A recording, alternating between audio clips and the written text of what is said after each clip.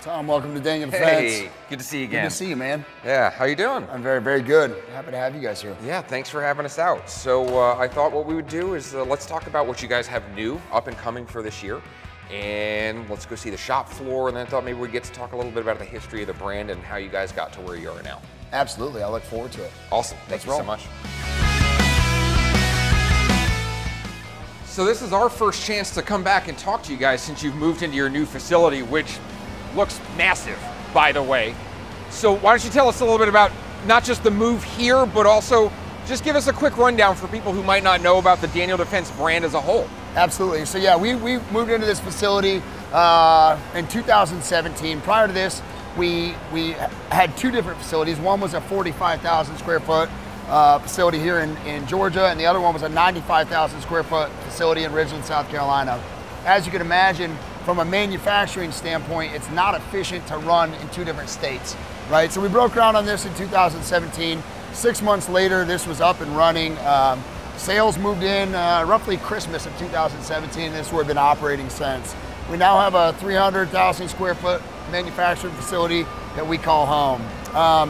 You know, and when it comes to the history of the company, man, I mean, it doesn't get any more American made than Marty Daniel's story. It truly is inspirational. You know, Marty is an engineer by trade, an electrical engineer by trade, and he and Ashley Burnstead were buddies, and they started out shooting together on a piece of Ashley's property. And this is kind of where my story fits in. I remember getting their accessories for my pre-deployment guns back in 2006, 2007. Yeah. And at the time, they were just making small, you know, Burnstead loops and sling loops and mounts. Fast forward to 2008, Marty was at the lower level of SHOT Show, and some folks from NSW Ukraine came by and said, "Hey, we want you to submit for this contract," and it was for the RIS-2 rail. It was essentially a free float barrel that facilitated the mounting of a 203 grenade launcher. So Marty submitted. Ultimately ends up winning the contract, but literally, in order to get the contract, had to ask his dad, or his dad offered to put the family farm up as collateral in order to secure the contract. From that point forward, the growth curve is just exponential. You know, fast forward to 2009, they finally make their first gun.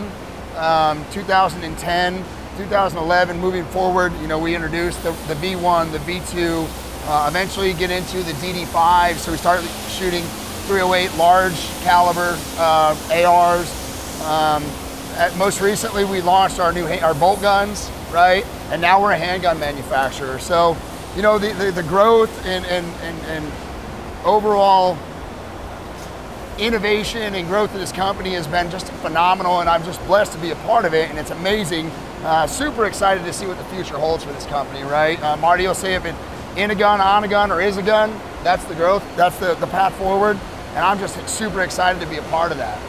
Yeah, you guys literally bet the family farm on this. It's impressive, man. You can't make a story like that up. Yeah, no, that's wild. Well, let's take a couple of pit stops and see how that panned out. Absolutely. So talk us through a little bit about what's going on at this station. Yeah, so at the heart of every Daniel Defense barrel is a quality, or every Daniel Defense rifle is a quality barrel, right? This is where all the work is done. This is our hammer forge cell. Currently we have 3 hammer forges working from left to right. We've got the original hammer forge that Marty bought back in early 2000. It's an absolute workhorse. It's still been, puts out barrels every week. And if you look over, we've got a much smaller hammer forge over here that's a little bit more automated and much more streamlined than the original. And then we've got a third one on the other side. So all Daniel Defense barrels come in as a large piece of bar stock, gets cut down, gets a precision gun hole drilled through it, and it's the only cut that's ever done on the inside of our barrels. So we're not only hammer forging the rifling, but we're also hammer forging the chamber. So that means you get a much more concentric, longer lasting barrel. And this cell is running 24/7, 365, and it just puts out, in my opinion, some of the best barrels in the world. We are starting to automate some of these processes, right? So the machine you're running behind us here is a relatively new piece of machinery that basically goes in once the barrel comes off the hammer forge. It's actually identifying the right chamber depth and then feeding it to the machine to then cut it to the proper headspace. So we don't have to worry about headspace issues after we've already manufactured the barrel. All right, so at this point, you know, a lot of folks in the industry are pretty familiar with what hammer forging is, but I think this is a good visual representation of kind of the start to finish from raw material, right? This is gonna get drilled through the middle. At that point, it gets fed into a machine that cuts it to the contour that's acceptable by the hammer forge, right? Obviously, there are a couple other steps along the way where you're gonna see honing and cleaning and QA checks, but ultimately, this is what gets fed into the hammer forge, and 3.5 minutes later, this is what comes out, right? So you'll see here in this cross cut, you'll notice that your chamber's been cut, your rifling, your lands and your grooves are in there, right? This is actually the mandrel that's responsible for doing that, and it essentially has a reverse image of the rifling on the mandrel, and then you can see your chamber on the mandrel, and it sits in there perfectly. So basically it gets fed to the end of this, and this carbide steel hammer, there's 4 of these that sit adjacent to one another, pound the material down and mechanically harden the steel, ultimately resulting in a finished barrel. Once this thing comes off the hammer forge, we identify the chamber depth. We press fit on the receiver extension, or the barrel extension, I'm sorry, and then it gets fed through one of our 4 barrel cell turn lines where it'll get all the final finishing touches on, the dimpling, your gas port's gonna get cut, you're gonna thread the muzzle, all of those things, and ultimately it comes out in a finished barrel.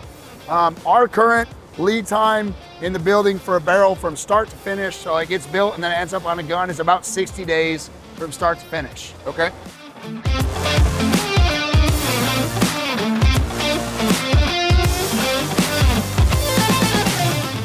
Yeah, so we're here to look at the gantry cell. So this gantry cell is one of the few robots we have within the facility.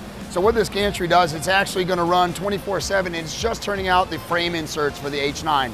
So it's a very intricate process. However, it can take it from start to complete finish on this one line, and it runs 24/7. What that does is it gives us a lot of efficiency within the building to be able to turn out good quality product and maintain constant production 24 hours a day, 7 days a week with limited interference.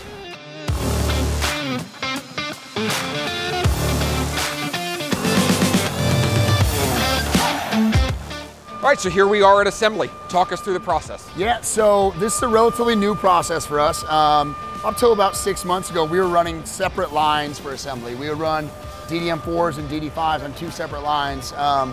One of our very talented women in the armory came up with this concept for an inline assembly. And as you go down the line, you'll see everyone's running a very specific operation for each gun. So now we run all DDM4s and all DD5s through one line. And what that does is it increases the overall quality because you're always going to be working the same exact piece every single day, every single time, and you got the same operator doing it. So it's no more shifting back and forth. We all work on a work order of 100 guns of this, and then we work on this one, and it actually has improved our ability to put out more firearms in a single day versus going on to multiple different and kind of shifting every single time. And I'd love to take you guys for a walkthrough so you can see each of these stations. Yeah, let's take a look at some of the actual processes happening right now. Yep.